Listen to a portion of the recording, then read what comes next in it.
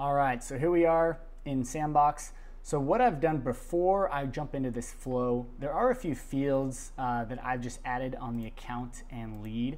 So for our criteria, what we're going to be using is we're going to be using the website domain and the email domain. So what I've done here is I've already created just two quick formula fields that you can go ahead, you can find these formulas. I've seen several in Trailhead. This is going to pull just the domain from the website, essentially strips out any of the www or any of that information. And then on the lead, the email domain is what we're going to grab. So again, we're stripping out anything before the @ sign. So we just want the domain of the email to match the domain of the website. You can use different criteria. This is what we're going to use in this case. Now what we'll also need on the lead, which I'll create here, is a lookup to the account. So obviously we can't have, leads aren't related to accounts. I can't roll this up. So I'm going to create a lookup relationship between the leads and the accounts. So this is going to be related to accounts. I'll go ahead and call this, I'm going to call this matched account. And this is where we'll input the actual account ID into the lead so that you can reference it very easily from the page layout. Great, so we'll have that related list on the accounts. We'll call that leads as well. Great, so we have, again, the formula of the lead website or the email domain that I'm going to match with the website domain on the account. So I'm going to now jump into the flow that's going to then match these two records and then input that on the lead record. So here I'm in flows. I'm going to go ahead and create new flow here. I'm going to have this as a record trigger flow. And the object that's going to trigger it, I'm going to have it trigger on the lead. And whenever it's updated or created. What I'll have here, I'll have just to make sure that there is an email. And I'll set this to false. So again, just making sure that the lead has an email, whether it's created or updated, because obviously that is what we're going to be matching off of. So how we're going to start this here is we're going to have a decision criteria here, just in case the email has been updated or whether it's new. So I'll say email, new, or updated. I'll call this new or updated email. So this is just a decision criteria. What I'm going to do here is I'm actually going to create a formula here because you want to make sure that you have, whether it's new, a little or statement in here. So I'm going to have a formula. I'm going to say new or updated lead email. So I'm going to have this as a Boolean just so I can have this in the criteria. And what I'm going to do here, I'll have this as an or statement. I'm going to say it is new, or that the field that is changed is going to be the email here. Oh, sorry, record email. And so this way I have that information there. And so actually what I'll also do here, so I'm going to close that out. And then I'm also going to add just to make sure that it's not blank. So I'll say not is blank. And I'm also going to put in that record email. Again, this is just making sure that the email is just validated here. So here we have whether this email is a new record, it's been changed, and making sure that it's not blank. Let me go ahead and save that. Looks like it accepted that. Awesome. And so I'm going to make sure that this equals true. Again, this is Boolean, so this is going to show whether it's been updated properly.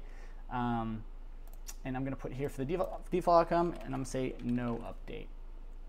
So again, this is showing and just checking that the email, it's a new lead or it's been an updated email and that it's not blank. That's that formula I just created. So now I have this decision tree. What I'm going to do here is that if there is no update, I'm going to go ahead and stop this. So just get that out of the way here. Now, on the new or updated email, what I want to do is I want to match the account. I want to get the account that potentially matches the lead here. So I'm going to make a get records, and this is going to be get the account.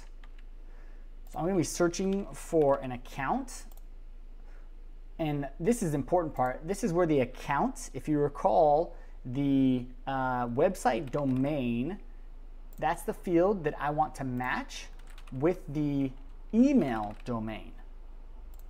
So this is really the criteria here, that the website domain, that formula field I created earlier, that matches the email domain on the lead. This is going to be our matching criteria. And so from here, I'll just grab one record.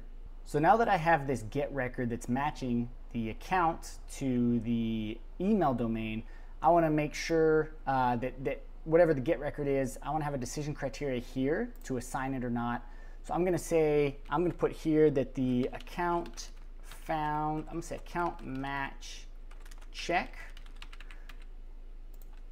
found account match, and then for this one, I will say no match, no match.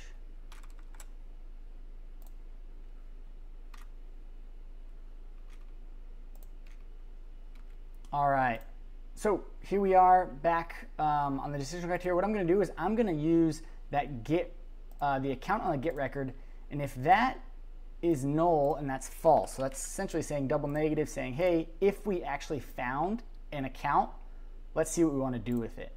So if we found the account match found, what I'm going to do here is I'm going to go ahead and update the triggering record, which was that initial lead. And I'm going to say update lead. Again, this is that same lead that triggered the record. That's what we're looking at. And what I want to do here is I want to go ahead and input on that, if you recall, that lookup relationship that I created, that field, and I want to put in the ID of the account that was found. So again, this is going to be the getAccount.id. So just to talk through this, what I've done is I'm now inputting on that lookup field that I created on the lead the ID of the matched account. So this is what it's going to look like here. And just like that, we have the decision tree here. Again, just to walk through it, I'm grabbing the email if it's updated or new on a lead. I'm finding an account that matches the domain. And from there, I'm going to then, if it matches, go ahead and update the lead with the matched account. If not, go ahead and end. So I'm going to save that. I'm going to say this, I'm going to call this match lead to account. All right, so just to walk through this, what I'm going to do here is I'm going to go onto an account. Let's check out, we'll do Gene Point. Let's see what the website is on this. And we're going to go ahead and match this. So Gene Point is just genepoint.com. You see here, this is what's stripping out that genepoint.com website domain. So I'm going to change a lead email to have that genepoint.com. Let's go ahead. We'll jump over to a lead here. We'll use this one here. This is all just sandbox test data. What I'm going to do is I'm going to update this website, the domain here. I'm going to change that over to genepoint.com. So this should, according to the flow, trigger based off of this switch, then match the domain with the account domain, and then pop it in here on the matched account. So I'm going to hit save here, and just like that, you see the update. This is that formula field showing it's stripping out the email to just the domain, and then the flow recognized that GenePoint was a match.